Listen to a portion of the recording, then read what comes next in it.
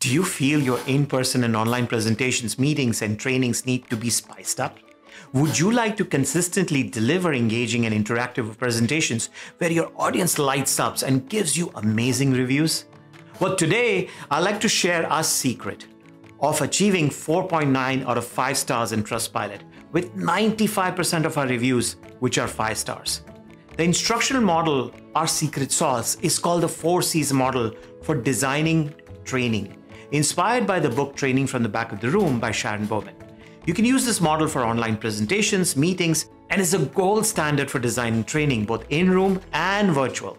Hi, my name is Anil Jaising. I'm a certified Scrum trainer with Scrum Alliance, a certified Training from the Back of the Room trainer, Chief Product Manager for Concepts and Beyond Inc., and an adjunct faculty with NYU's program of project management.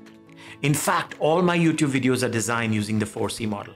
Stay with us till the end of this video so you can learn why are we giving this secret sauce away to you today. Let's take an example. Let's say you want to teach adult caretakers, who are your audience, and babysitters, the code of ethics. The learning outcome for the trainer is to ensure that your audience can explain and list the code of ethics. If you haven't heard about learning outcomes, I'm sharing a link to the Bloom's taxonomy in the description below. Learning outcomes is what you want your learners to achieve at the end of your training. Learning outcomes start with an action verb that can be measured. The verb cannot be passive, like learn or know, which cannot be measured. Learning outcomes should start with verbs like explain, list, define, create, analyze, which are all action-oriented verbs that can be measured. Now I like you to grab a BMW. A BMW stands for blank material for writing. It doesn't have to be pink like mine. Fold your BMW into half. And then fold it one more time.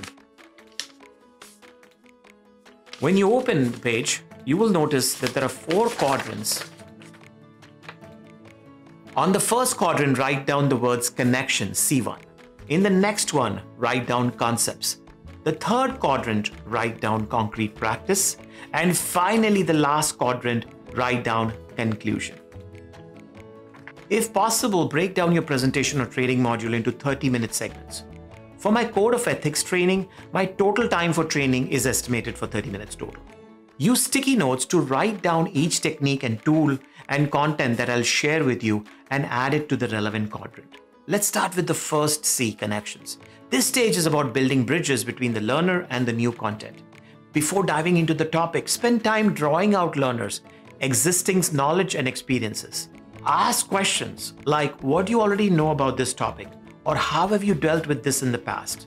This initial connection helps learners relate the new material to something familiar, setting the stage for effective learning. And by connecting with others in the classroom, the learners feel that they are psychologically safe and they are in a safe space. So as a trainer, by using connections, you are creating a safe space for the learners.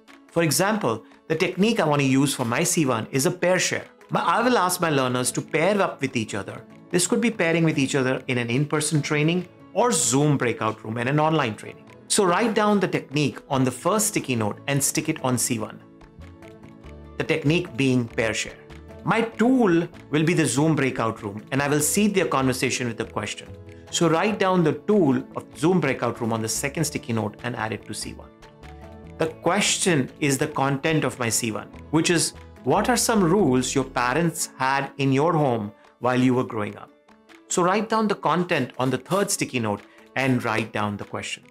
The C1 does 2 things: give my learners something they can easily relate to, or answer and also do it in the privacy with 1 or 2 or more participants instead of with everybody in the class, so they feel psychologically safe.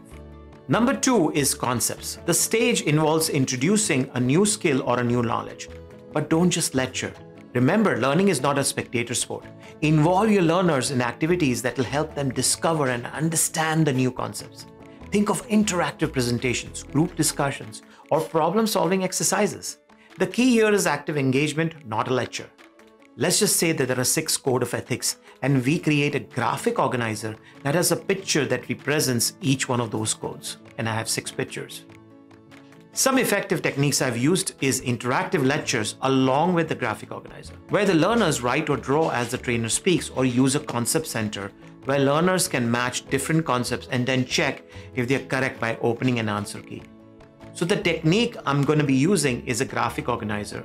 The tool I'm going to be using is a PowerPoint slide or an online whiteboard like Miro or Mural.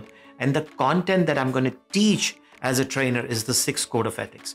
While I'm teaching the 6 code of ethics, the learner is writing on the graphic organizer all the different code of ethics and connecting it with the drawing that's on the graphic organizer.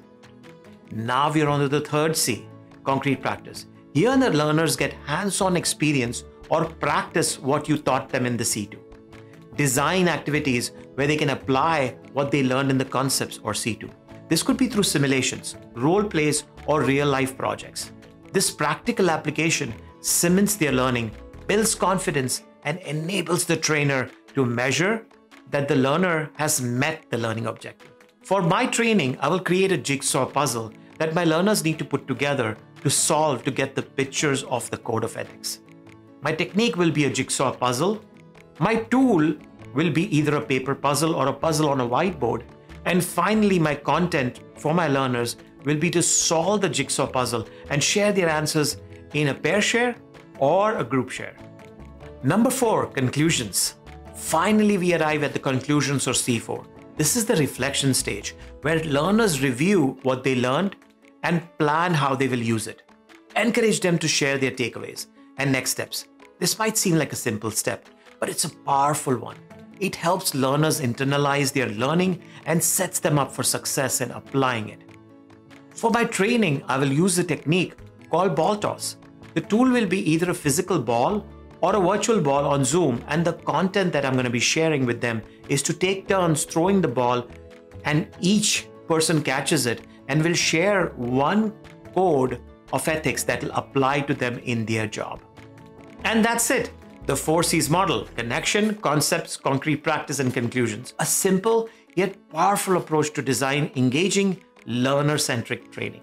Remember, effective training is not about how much information you can deliver, but about how much learning you can facilitate.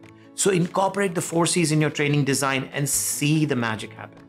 So why did I share our secret sauce? It's because in our training from the back of the room, in-person and virtual online classes, we go beyond the 4 C's model to mentor you on your design and help guide you how you can build an entire presentation or training of multiple days using a series of learning outcomes and presentations or training designs. For our training from the back of the room training, please visit the link in the description below or scan the QR code. Until next time, keep empowering learners. If you enjoy this video, like it and subscribe to my channel for more videos like this. See you next time.